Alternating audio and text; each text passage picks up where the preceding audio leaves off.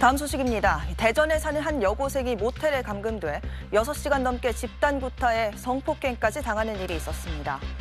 이런 끔찍한 일을 벌인 건 또래 10대 무리였는데요. 이들은 피해 여학생이 신고하지 못하도록 범행 상황을 동영상으로 촬영하고 SNS를 통해 생중계까지 한 걸로 드러나기도 했습니다.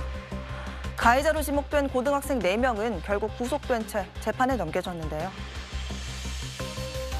애가 아프다고 소리 지르니까 양말을 벗어서 입에다가 넣고 애가 힘들어서 뱉으니까 다시 집어넣고 안 죽는다고 다시 집어넣으면서. 대전에 사는 여고생 17살 A양의 배에 온통 시퍼렇게 피멍이 들었습니다. 눈도 퉁퉁 부었고 얼굴 곳곳에는 누군가에게 심하게 맞은 상처가 가득합니다.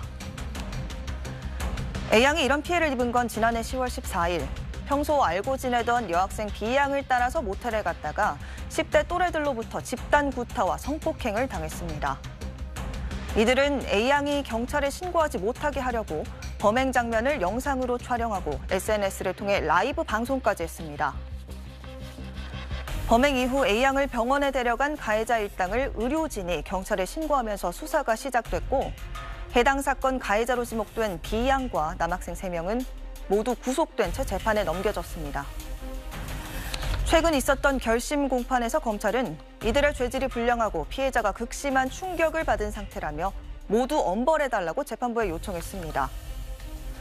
구체적으로 B양에게는 장기 12년, 단기 7년을, 나머지 남학생 3명에겐 장기 10년, 단기 7년의 징역형을 요청했습니다.